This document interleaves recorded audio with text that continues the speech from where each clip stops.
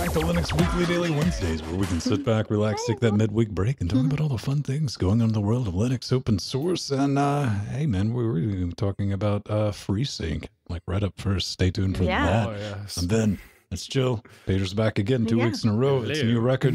Can't believe it.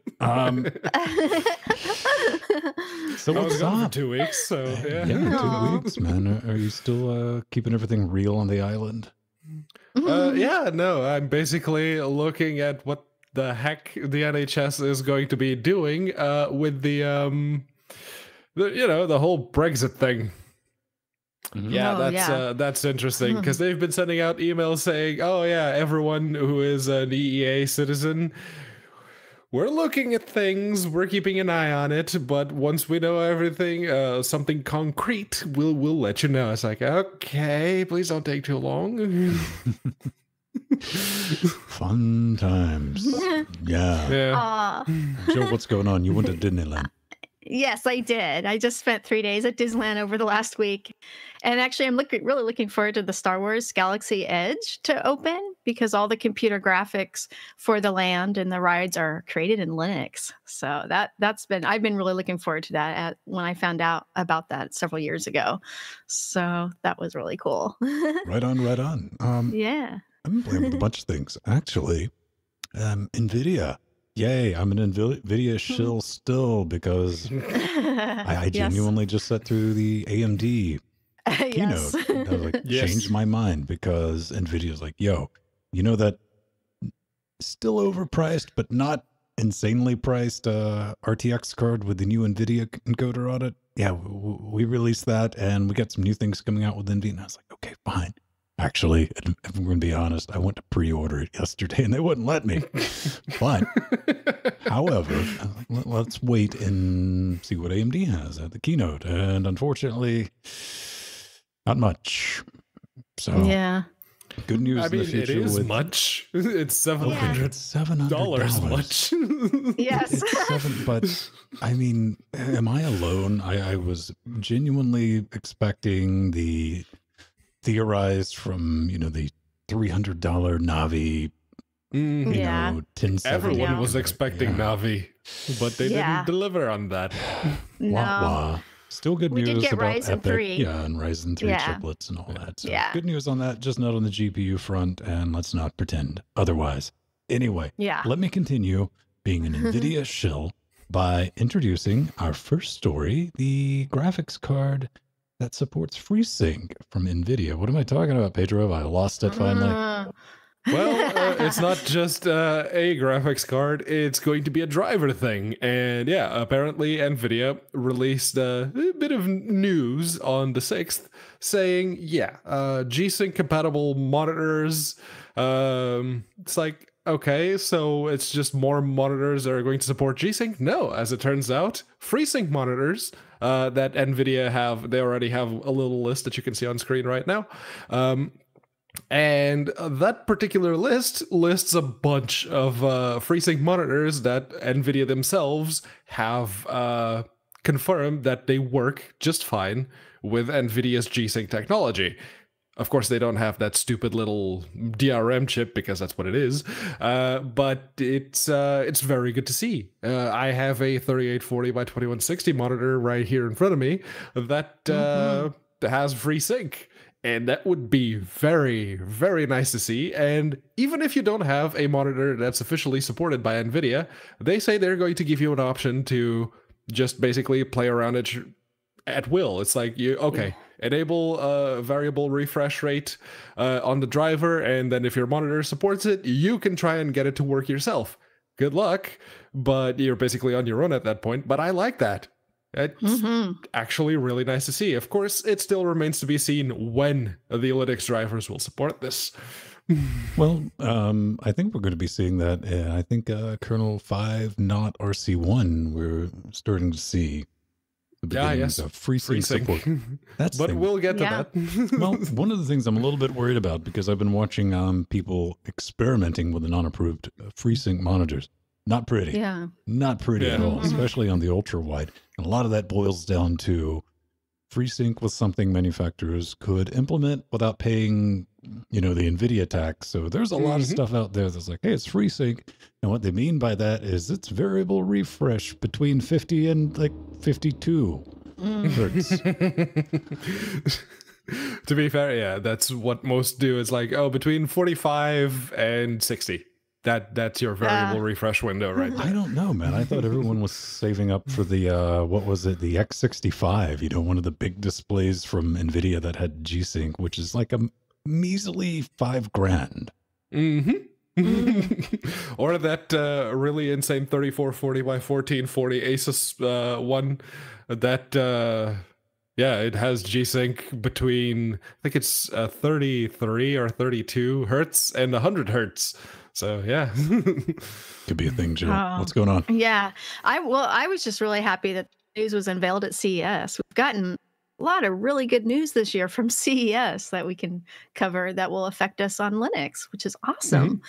And I'm looking forward to testing this because I have two FreeSync monitors, but I have one 30-inch bank BENQ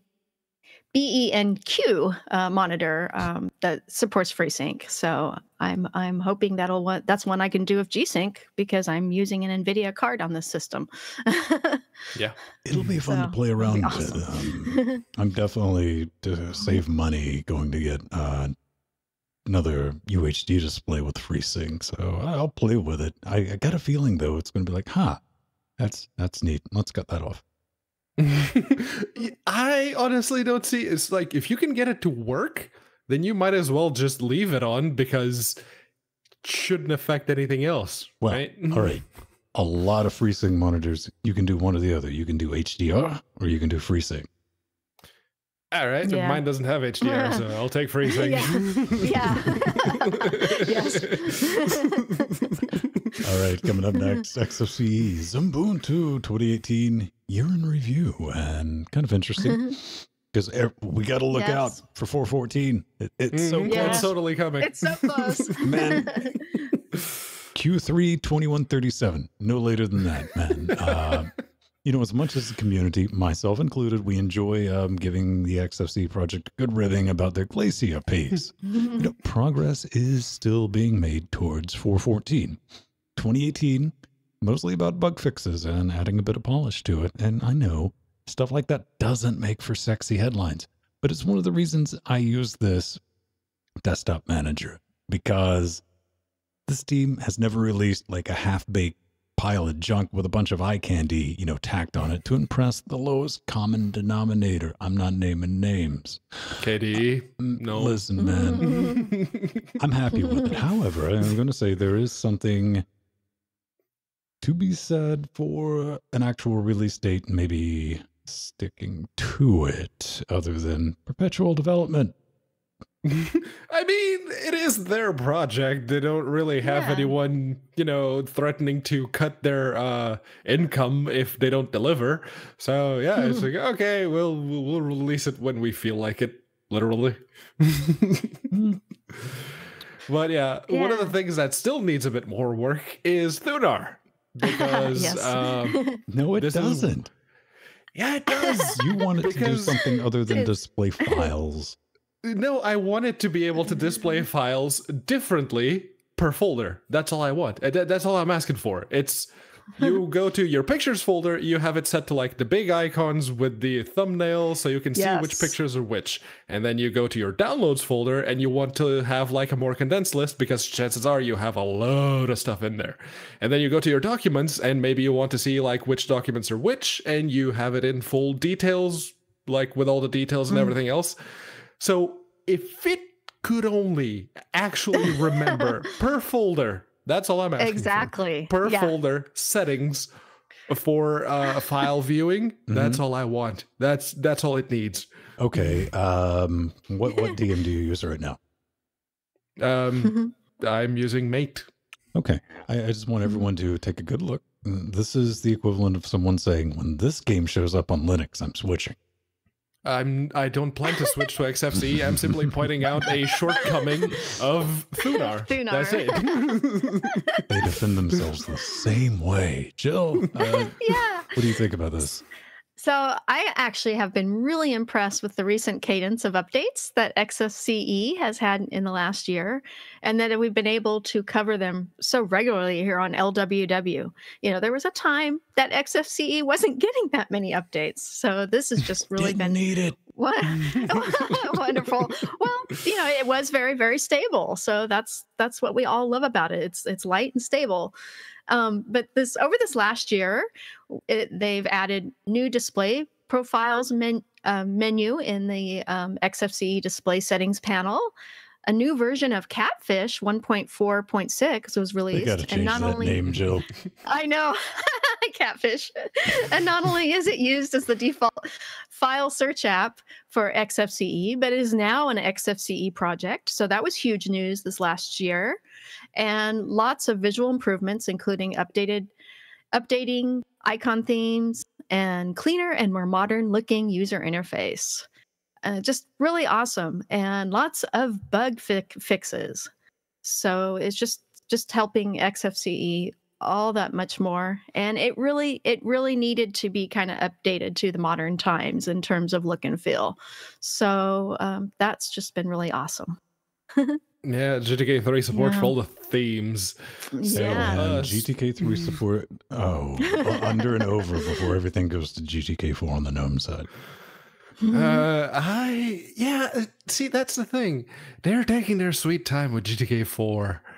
They are, but I mean, back to the point, they're doing good work, and you know, I live vicariously through Pedro, and he's like, "This is crashing, or this doesn't work."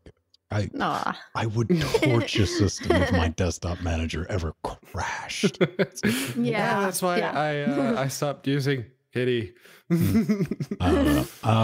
GIMP. GEGL. Oh, I'm excited about this. This is GIMP and GEGL have made great progress in 2018. Pat David and his team have done an incredible job with the release of GIMP 2.10 last April and the many updates to GIMP this last year, including updated user interface, high bit depth support, multi-threading, GPU side processing, linear color space workflow, revamping color management, new transformation tools, new interface themes, and a more streamlined file dialog filter, just to name a few. And there have been a lot more. It's been really incredible, the progress that the team has had on GIMP and GEGL. And what I'm excited for is in the coming year, here are a few more updates that I'm really looking forward to. GIMP 3.0 will be relying on GTK3. Awesome. CMYK is now a first-class citizen in GEGL and will be more fully implemented in GIMP. A GIMP extension repository will be added in the future to easily install plugins and effects. And one of my favorite items, more animation support improvements via the Marmont project, which is working on the first feature-length 2D animation film fully produced with free software, including the GIMP, Blender, and Ardor, etc., etc. And if you donate to their project on Patreon, you get your name in the credits of the upcoming movie. So that's really cool and a great way to support the GIMP and all their projects. I don't know how I feel about somebody like getting credits after becoming a patron. That seems like a weird idea. Yeah, no, who would do such a thing? Oh yeah. Yeah. See, my thing about GIMP, and this is not directly related to GIMP, as more distro maintainers that provide GIMP in their repositories. Can we please have 2.10 be the default now? Yes. I mean, they even made a post about it, so can we make that official? Because having to install a PPA on Ubuntu, having to install a copper if you're using anything other than Fedora 29, how are people supposed to provide feedback if you're not making it easier for people to just play with it, and people have to go out of their way to install 2.10. Come on, distro maintainers. Come on. Yeah. Man, I don't know. I mean, it's got a couple of things. They are definitely looking for contributors to help with usability, user manuals, user interface translations, tutorials, and programming. I don't know about usability at this point. I think we've all just learned how to deal with it. And it's gotten a lot better over the years. And they have studio mode if you want to be lazy about things, where it just puts everything in one window. And it's like, whoa. That's and nice. then you can set it to full screen and have that display just be your thing that you're working on. Yeah, it's a great so project. It looks more like Photoshop. Yeah. I don't know if that's necessarily a good thing. Great project. Been using it for well over 15 years, and good to see it moving forward. But yes, maybe, just maybe, you want to run Photoshop TM on Linux, Pedro. Well, the way you have been, chances are, have been able to run Photoshop on Linux is by using Wine. And Codeweavers, one of the big companies out there that are actively working and developing for Wine, they have put out a little bit of a tutorial course thing. It is very in-depth, so let's go with course, because it is they say it'll come in 6 parts, and part 1 and 2 are currently already available, and part 1 is the Wine ecosystem, and they basically give you like a very broad overview of what Wine is and the several different versions that are available, which it is very nicely written, but I do have to raise an issue when they say when they get to the bit about upstream Wine, they say this is the canonical version of Wine, and I'm like, no, Mark Shuttleworth had nothing to do with this. What are you on about? And then I realized that they meant it in the actual literal and literary sense of the word canonical. So yeah, wording, it's important. Yeah, that threw me off too, Pedro, when I was reading it. No, but canonical had nothing to do. Oh, I see what you're doing. Yeah. Well, this is so very, well written, like Pedro was saying. And I'm going to give this link to Linux noobs, developers, and my students. It's really concise and thorough. And, this is one of the #1 questions I get from new Linux users. What is Wine?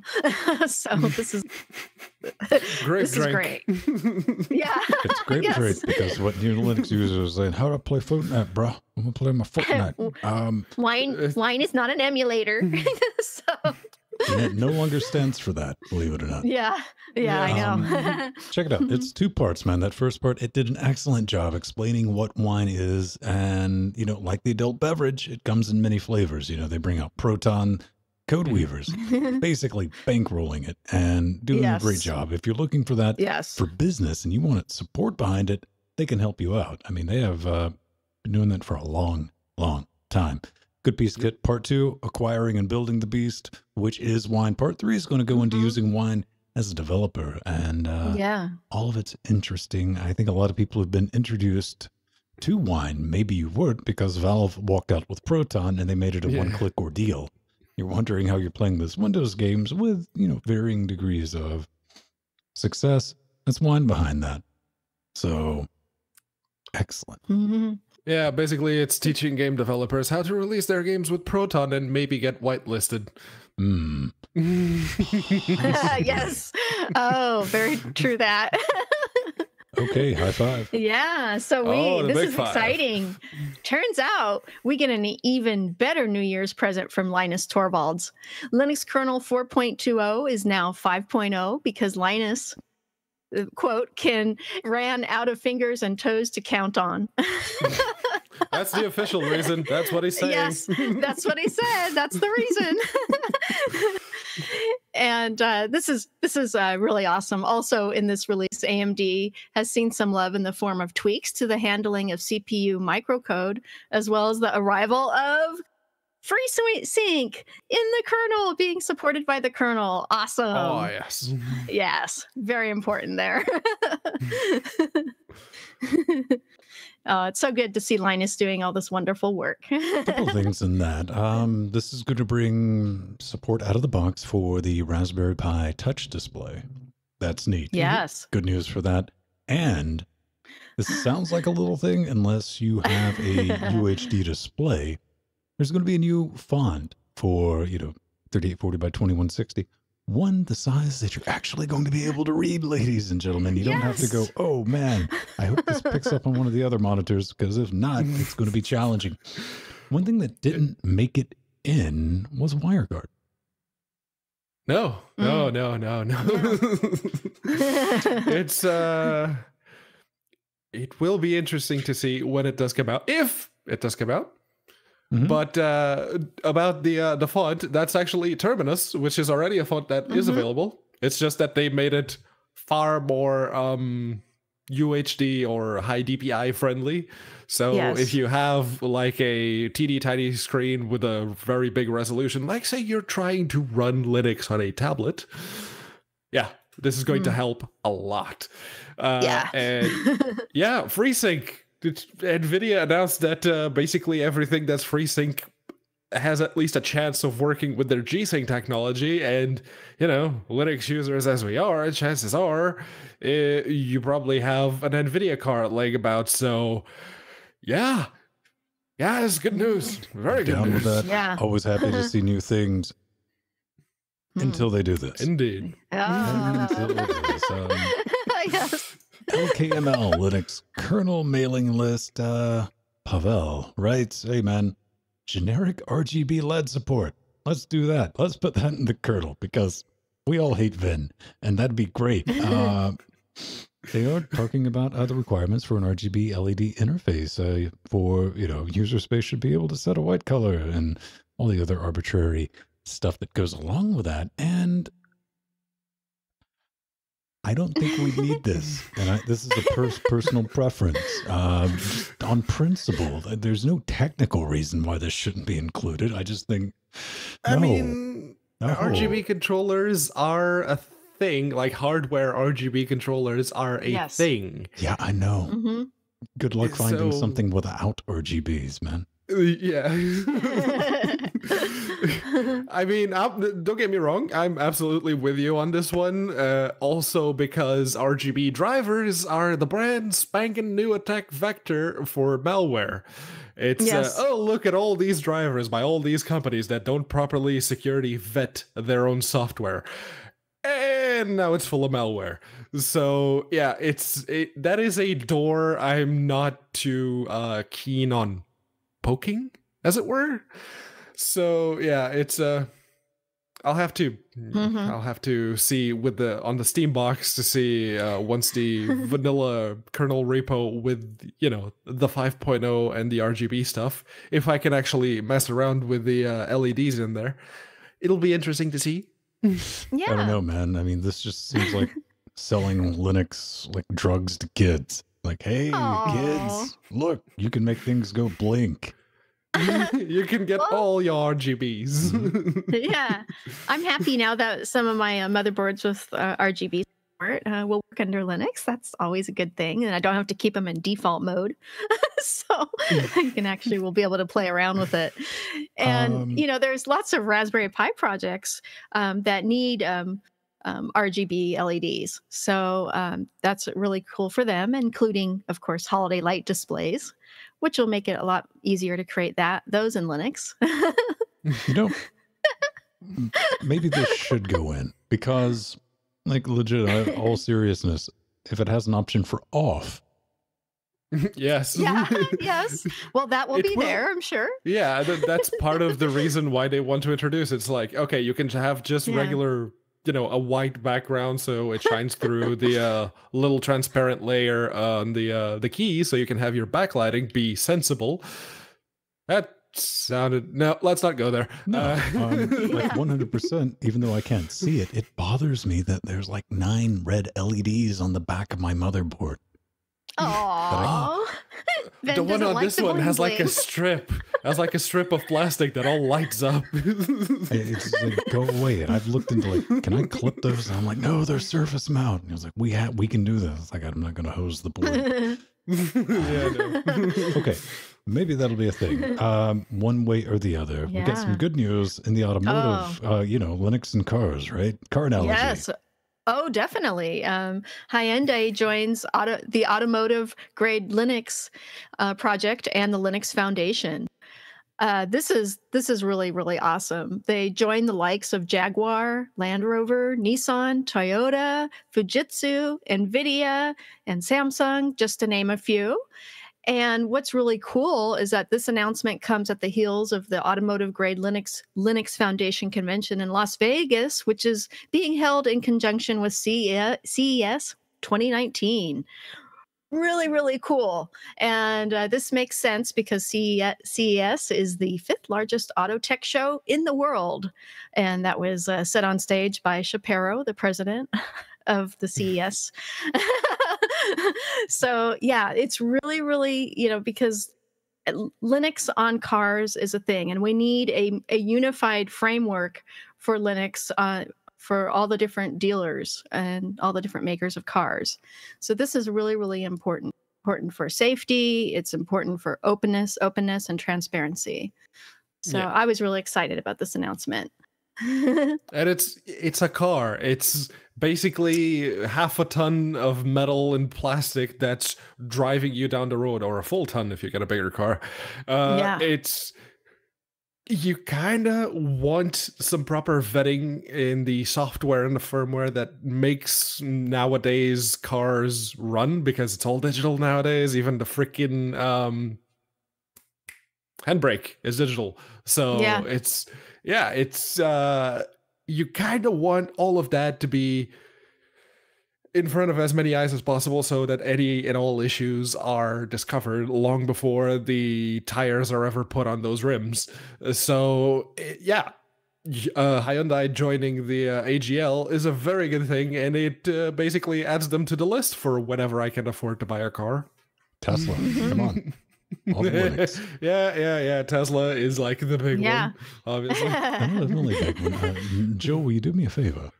Yes. Will you say Jaguar one more time for me?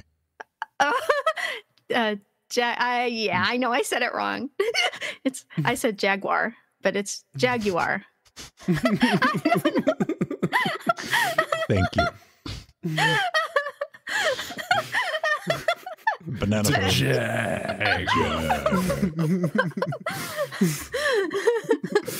Anywho, as if we didn't already have enough projects claiming to want to bring the very first viable Linux phone to the market, well, there's another one. It's the Necunos. The NC1 and the NE1 prototypes will be available later this year, and the price, well, Van's going to get to you on the price, but it's a completely bare bones phone software wise, and you can this first run is dedicated to developers.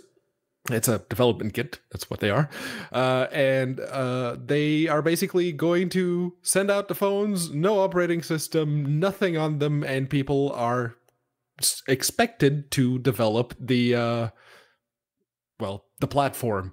And I'm not entirely sure, this is just my opinion here, but I'm not entirely sure giving people that much freedom, including OS development, is going to be a good idea, or it's even a good way to start, because most of these are just going to end up running Android, and people just tend to freeze up whenever they're granted so many possibilities. That's why a lot of people come to Linux and say, oh, I can do this, and I can do that, and I can do this, and I can do that. And they eventually just go back to Windows or Mac, because that restricts their choices, and they don't have to think about what they're going to do. So, yeah. I'm surprised you don't use Apple products after that. But I like those possibilities. I like those choices. I may not be a developer, but I like all of that. That's definitely a thing. No operating system installed, Joe. Yeah, well, that's for the NC1. The NE1 to have a Linux security operating system on it, because that's for the corporate playing field. So the NC1, yeah, as Pedro was saying, will allow you to put your own operating system on it. And we have lots of choices. There's Plasma Mobile, Postmarket OS, Mimo Leste, Nemo Mobile, and even one of my favorites, LunaOS of WebOS ports. My beloved WebOS, yes. So this is one of the open WebOS initiatives. It's LunaOS by WebOS ports. And actually, I have that running on my OnePlus One phone, and it runs really nicely. But the Nikunos NC1 unit does not have a cellular modem or a SIM card yet. It truly is a developer phone, like Ven was saying. Yeah. So it's hard. Because what we're looking at, ladies and gentlemen, boys and girls, 1,199 euros. For this dev kit. That is kind of crippled, if we're being honest, for dev kit. And, you know, I get the whole idea of this, the whole top-down security pitch, but it's a 5-inch mobile device, you know, no SIM, and it's going to be reliant on you to roll your own system for apps. And I get it from on one hand, on the other hand, I also get it. I'm like, this is not going to fly. You know, I don't think there's going to be a large enough market for these, but, you know, 100% love to be proven wrong. Yeah. But yeah, definitely. You know, we've seen things like, I remember when Canonical did their marketing survey, I mean, Kickstarter or Indiegogo or whatever it was. Yeah. The marketing research. And they were like, yeah, all right, maybe not. If that's too hard to sell, this... Yeah, and that was Canonical. Canonical is pretty big, especially here in the UK.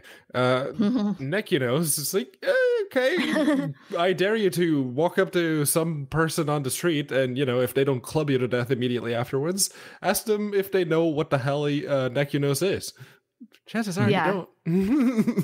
I know. All right, before we get out of here, last and definitely least, I made a thing. Maybe you bought it was over the holidays when the Fire HD 10 was a mere 99 wet stinky American caches like I did. And you're like, oh, this is neat. And like, oh my God, this interface is horrible. Get it away.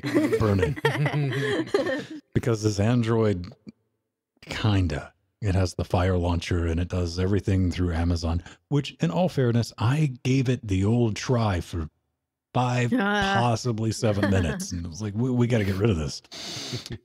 So I made a little guide so you can open a can of root and wash away that Amazon weirdness. Now, you can't put a different ROM on it yet, but we're working on that. You can get rid of most of it. And what this guide will walk you through is getting it rooted, which is not that hard. You got to fuzz the kernel. And once you do that, you'll be able to kill the Fire launcher and put on Nova, Google Now Launcher, or Apex, Trebuchet, anything like that. And it's pretty easy to walk through. I adapted a couple of different guides on XDA that unfortunately all started out with use this Windows application. Like, no, that's not going to work. So long as you can install ADB on your Linux box, you'll be able to walk through this and get Super SU on there and whatever launcher you want and have a good time with it. It's not a bad tablet for 99 bucks. I don't know, like at full price, it's like 140. It tablets okay. It's a media consumption thing. It's not a gaming tablet. Gaming tablet. I have 2 of those. Yes, you do. They're the prototypes for the Switch. Marketing department, man. It's a gaming tablet. NVIDIA shields are really good. But yeah, very sensibly priced for the performance that they give you. Yeah, I mean, when they're not exploding. Yeah. That was the first run, and none of them exploded. They recalled them all, except, you know, for the one that I kept. I do want to point out that this only works on the Fire HD 10 2017s. The 7 and 8s are completely different hardware, different beast. So Yes. maybe you want to take the Pepsi challenge on that. I did it because I'm me and I want to get titanium back up on there and add away. Didn't need it because that tablet sits on the desk and switches the show. That's all it does. It was cheaper than the Elgato Stream Deck, and it has a lot less RGBs on it. And more real estate for buttons. Possibly. Hey, we got to pay the bills right quick, and you help us do that. And maybe if you want to, you know, like, hey, I like your show. I like this freeware experiment where you just put everything out for free. You can make our dreams come true. Kick us a few shekels by becoming a Patreon at patreon.com/Linux Gamecast. We got some rewards to throw back in your direction. I also did a 2019 studio. I don't like calling it tour for 2019, and walked around, showed you how everything was made and put together. Wired. It's about 7 minutes and it's open to questions. I tried to be as informative as I am, which isn't much, but that's the thing. And if you want to see us walking through it, you know, Jordan, Pedro, and myself, we did that on the pre Super Shows, which you can also get access to through that in your podcatch device reader thingy. There's also a video version of that for patrons. You get early access to a few things. We time gate stuff. We don't like exclusive access. It's kind of a D move. So, yeah, that's cool. Show note access. We got a bunch of new patrons. So look out for that. At $2.50 and above, you get access to the pre Super Shows, and that's going to be live. We do on Saturdays. You can chime in. And, but I'll put a thing out for show notes because you can also get access for that. And that's a manual system that I've kludged together. So look for that post if you want to get everything re-up for 2019. We got some people to thank this week. Jill. Yes. We have Mr. Amish. Yay. Thank you so much. And Matthew F. Really, really cool. Yay. Okay. Does the rest of the Amish community know that you're doing this, Mr. Amish? Dude, that's how the Amish roll. Listen, he's got air-powered internet. Oh, the Amish have the internet now. Okay. Yeah, that's air-powered. It doesn't use electricity. Listen, that's kind of a thing. Look it up. I'm like it comes from space. Halfway not joking on that. That's kind of brilliant. Thanks for everyone shopping through the humble links or affiliate links. That's awesome. That's great. That's cool. You let us do this. So unfortunately, we don't get to do any mattress ads. Yeah, no mattress ads. Also, we don't have to worry about YouTube and dancing to that crap. You're like, hey, what's popular this week? You know, you might not like what we say, but you know we're being honest with you. You got that promise from us. All right. Yes. Ta-da! A slice of pie. So, it's ZDNet, and it was the end of the year, so they figured, let's do like a roundup of all of the Raspberry Pi alternatives for 2019, and it did. And in doing so, okay, a lot of those. Okay, I agree with most of those. There's just one that I take issue with, which is the $359 Latte Panda, which comes with the Intel, it looks like a freaking video card, but it comes with an Intel SoC, and it's just way stupidly overpriced for what is supposed to be a list of Raspberry Pi alternatives. Yeah. I would even allow like that $99 one. That's okay. That's still, 2 digits. That's still reasonable. $360. Yes. What? Yes. Yes. Why do you hate consumerism, hippie? No, I hate the inclusion of that particular one. That's it. I mean, you just wait. Yeah. Well, I was happy that the Vocore 2 made honorable mention. It is a coin-sized Linux computer that is totally open source and costs only $20. And the BBC Microbit, yay! I've been wanting to play with that one. I still need to order that one. That one's so very, very cool. And the Orange Pi and Banana Pi both didn't make the list, which I found very, very interesting. And the BeagleBone series and Pocket Beagle are a few of my favorites as well. And I have links to those in the show notes. So for the Orange Pi, Banana Pi, and BeagleBoard computers. They are all awesome and belong in that list. Yeah. Even throwing in the Le Potato and ZDNet, 16 pages, not going to happen. Not clicking through that. Yeah. A lot of people, I'm looking at Chat Realm right now, and they're like, RISC-V's not in there. And I'm like, no. I know. No, but you want to get used to choking down about $300 for your dev board? That's going to rhyme with RISC-V. Guaranteed. Yeah.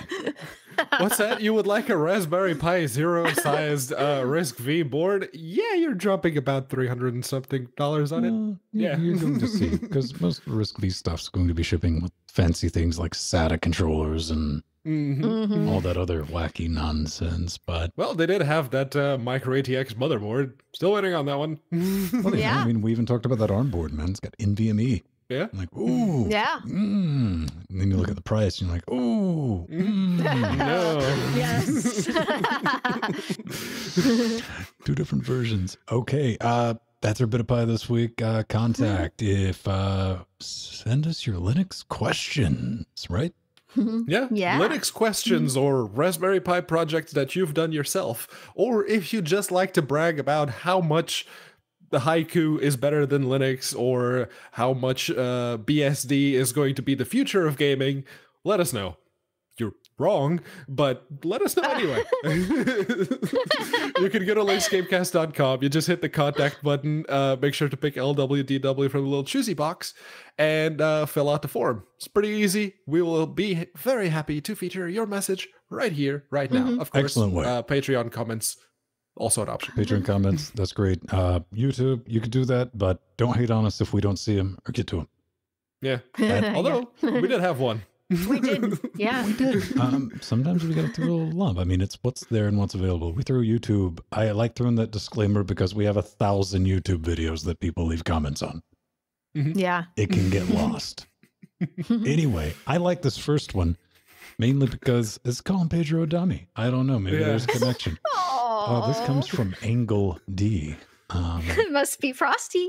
No. Pedro is a dummy for not replacing the bootloader in that Chromebook and using it as a regular Linux laptop. I had that same Chromebook about 2 years ago. Oh man, you actually have his Chromebook. How did it make it all the way to Britannia? And that's how I used to use it. Winky face. Blown heart. Aww. Yeah, so here's the thing. The reason I don't replace a bootloader on this particular Chromebook and just use it like any other Linux laptop is because, give me a moment.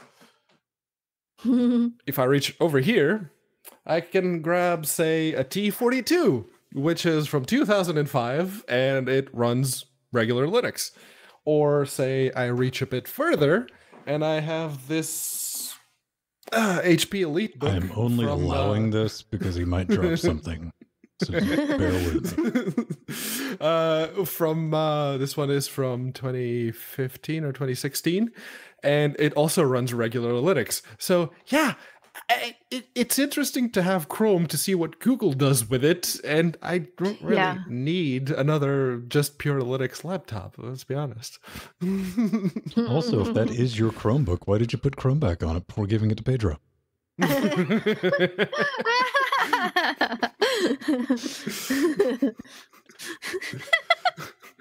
Listen, I'm just saying. I'm curious. What do we have up next, Jill? Yeah, so this is from Viper29. I know that a 290X did not have HDMI 2.0 on its ports, so my 4K monitor could not do 60 hertz, only 30 hertz. I just reverted to a 1080p 144 hertz monitor with an RX 580 using DisplayPort and smooth sailing on Linux. Yes, Viper29, the AMD drivers have really, open source drivers have really come a long way. So yeah, I have an RX 560 and it runs beautifully as well on 1080p monitors. Yeah. Yeah, we were talking Really about cool. being able to do 4K over HDMI. HDMI. Yeah. Yeah. HDMI. Yeah. And you need HDMI 2.0 or DisplayPort 1.4. Yes. So those are the requirements. But the thing, or the irony here, is that RX 580 would be able to push DisplayPort 1.4, and you could totally do 3840 by 2160 at 60 Yeah. FPS. Mhm. So, yeah. Yeah. I don't know. We had that's one of the things I'm going to be playing around with. If you missed the memo, NVIDIA finally got me with it. 2060s. Mhm. All right. Yeah. Fine. You can have money. That's 350 for the 350. new encoder. Yeah. But it's got a USB-C that might be able to work. I plan on using it for a video encoder, but it might be fun to play around and see what kind of monitoring we Mhm. can get it to do. Oh, JTAG to 2060. Yeah. You know what? That's going to be the company 2060, so I don't have the whole problem with smoking it. I'm like, yeah, oh well, company funds, not my problem. He thinks I'm joking, and I'm not. I'm not. Oh, here's the thing. I don't think you're joking. I know for a fact that would be a thing that happened. I just hope that you have the Record it. presence of mind to put a video camera Exactly. on it. It's like, Yeah. you get a free license here at LGC to do something stupid, as long as you get it on tape. Yep. That's kind of a company motto. All right, we're going to bounce out of here. We'll see you next week, and it's going to be Yay. awesome. We're going to roll some credits and thank everyone who's helping out. Yeah. And we'll We get some love you, music chat in a room. minute. Maybe I am. Maybe I'm not. How about that? What if we just do a silent? Oh, no could. music. I mean, Oh. chances are you could just mute this and post, and it's fine. Everything's better in post. Yay, executive producers. Yay, and all our Everyone. beautiful producers. I like that we have just the letter O as one of our Yeah. producers. Yes. Oh, O'Reilly. Auto parts. Oh. Can you believe it? Episode 152. Oh my goodness. Yeah, I've been here for all of them, Joel. I sure can. Yes. Bye. Yes. Bye bye, chat room. Love you.